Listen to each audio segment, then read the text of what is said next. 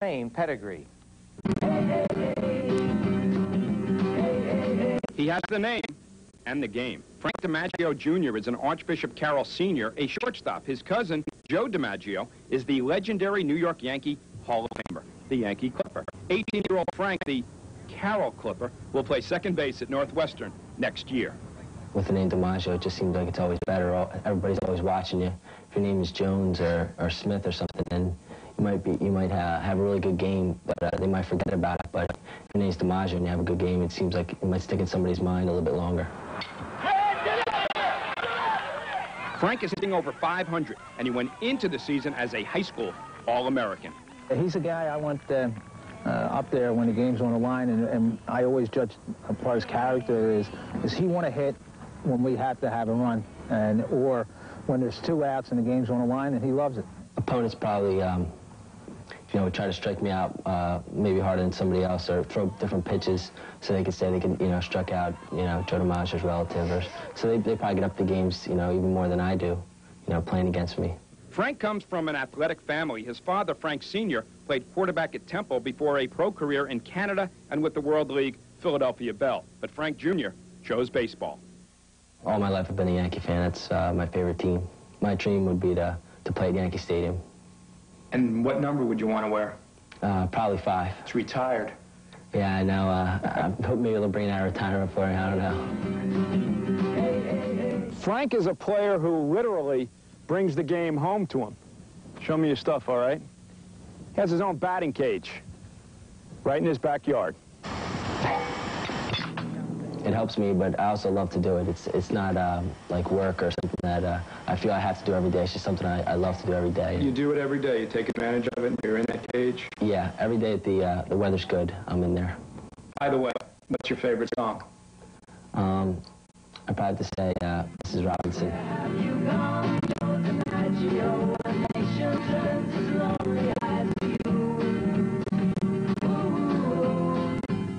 Down the road, won't it be interesting to see if Frank DiMaggio realizes that dream? Number 5 for the Yankees? Could it be?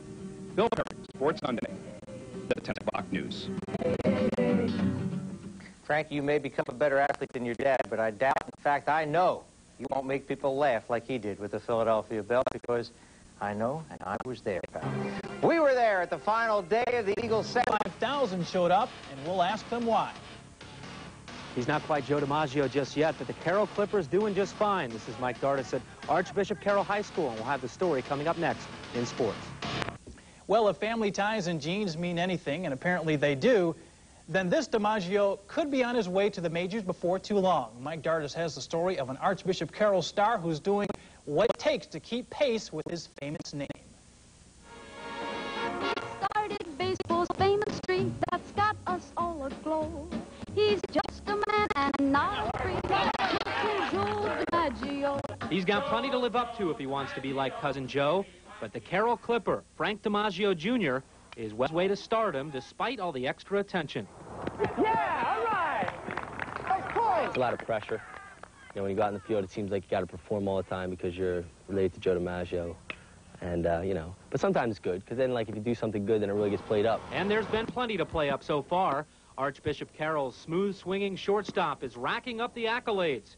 He's been first-team All-Catholic for the past 2 seasons, and this year he's batting over 500. It's easy to see how schools like Ohio State, Maryland, and Indiana have been lining up to get him. But Frankie D is heading to Northwestern, a place where he can hit the books just as hard as he hits the baseball. It seemed like Northwestern being a real good academic school, 14th ranked academic school, and their baseball team playing in the Big Ten. And the coaches were really great. Somewhere down the line, this all ends. The little kid game ends, and you have to go on to your life's work. And it only takes one throw, one slide, and you're off doing what you have to do.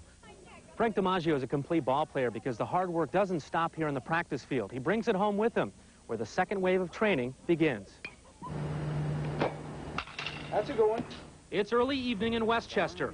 Frank Jr. joins Frank Sr. in the family's backyard batting cage.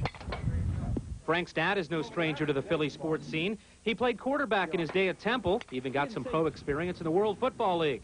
But these days, he tackles a new challenge, finding the proper mix between coaching and parenting.